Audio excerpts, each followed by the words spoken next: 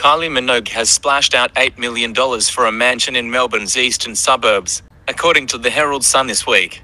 The 53-year-old negotiated a private sale at the end of last year. The four-bedroom home is close to her pop singer sister Dani in Hawthorne East. The prestige property features 3 bathrooms, elegant living areas, and an alfresco dining area complete with an outdoor kitchen. The light-filled home also features a wine cellar and vegetable garden. The garage, meanwhile, has enough room for 8 cars.